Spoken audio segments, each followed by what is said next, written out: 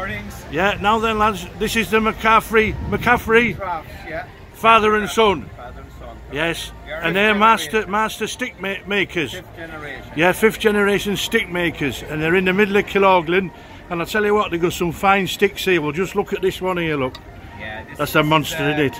This is quite a big one. It's like you'd see in Gangs in New York or something like that. The Gangs of Killorglin, I think, as well. A skull crusher. It is, yes. It's a fine big shaft and a big knob on the end, like. Yes, Yeah, yes, very popular. Very popular. Yes, I've heard they're very popular around here. Yeah.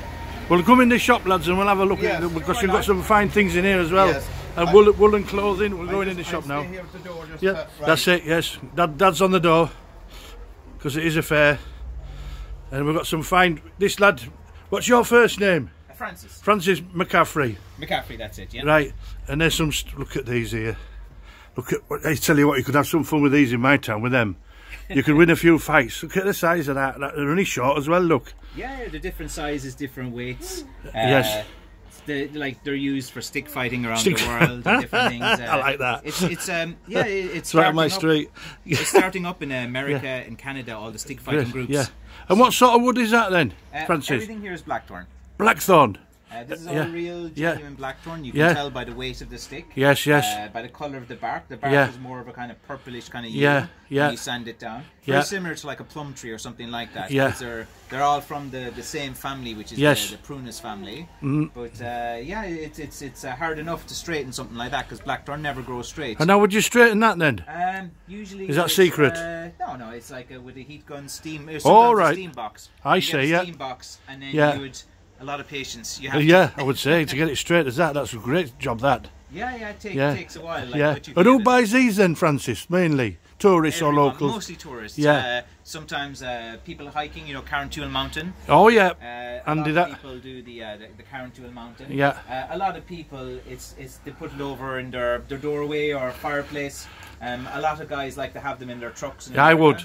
In the glove box, ready to go. Yes. Exactly. Yeah. You never know, well, it's not a weapon unless you hit somebody, is it? It's a souvenir from Francis. This is a lovely souvenir, an Irish souvenir. It's like a dinosaur bone. It's enormous, isn't it?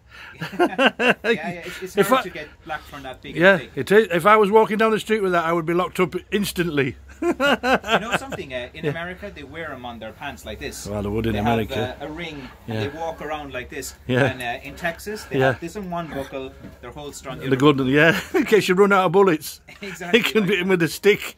Exactly, so these are kind of monster things anyway. Yeah, and do you have many of them? Would you find many of them, Francis? Every now and again, they're heavy enough things. I was going to say, they'd be a rare old size for blackthorn, isn't it? It's hard to get it that much, because they have to be pretty old, because of hedging, and most guys would cut the hedge. So you'd go in deep into the hedge on a bush that might be 20, 30 years old, and you get the bigger, heavier ones. You'd have to cut your way in, because you get ripped to shreds, wouldn't you? But the best sticks are in the middle, because they're searching for the light. Yeah, right, I see, But I mean, they're full of, obviously, blackthorn's full of thorns, isn't it? You'd be riddled with bloody holes, wouldn't you? Yeah, it's part and parcel of the trade. You just need a good pair of tweezers and a needle.